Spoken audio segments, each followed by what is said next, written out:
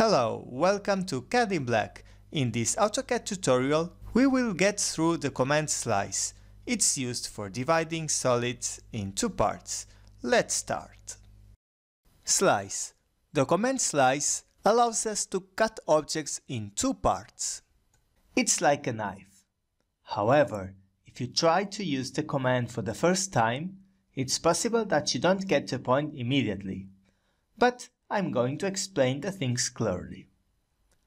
The way slice works is we draw a line on the XY plane and it generates the cutting plane along the Z axis.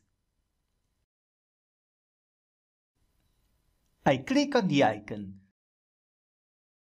Select the object to slice, this one. Press Enter. Now I draw the line between these intersections. Then I have to select the side of the solid that I want to keep. If I click here, the part to the right of the cutting line disappears. So if instead I would click on the other side, that is what happens.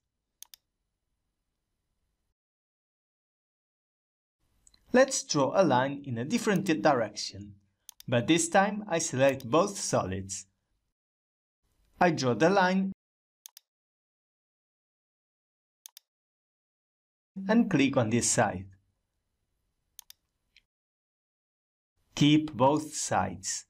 Sometimes we just want to divide the object in two, without erasing any side. That's simple.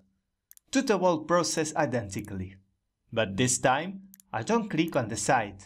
I select this option, keep both sides. The two solids were divided into two others. Using slice in a standard orthographic view, I mean a 2D perspective, is way easier. I move to this viewport, which is on the top view. I activate slice. Select both objects. Then, when I draw a line, I realize it's easier to understand the cutting plane. I'm going to make it diagonal. To use a cutting plane that is not on the direction of the Z-axis, on the word UCS, I need to rotate the UCS icon. Here, I just go to this viewport, where I am at the right view. Turn on Slice. Select the objects and draw the cutting line here. I select this side, and here it is. Oh, the solid above remained untouched. That was because I didn't cross it with the cutting line. One last thing. Just say that for the cutting line, doesn't matter its length. Even if I draw it until here, it applies to all the objects.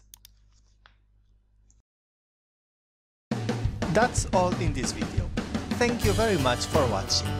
If you are not a subscriber yet in my channel, click on the icon that appears here. Then you can get easy access to the full list of AutoCAD tutorials. Alternatively, check out one of these videos. Maybe they suit your interest. Bye and hope to see you next time.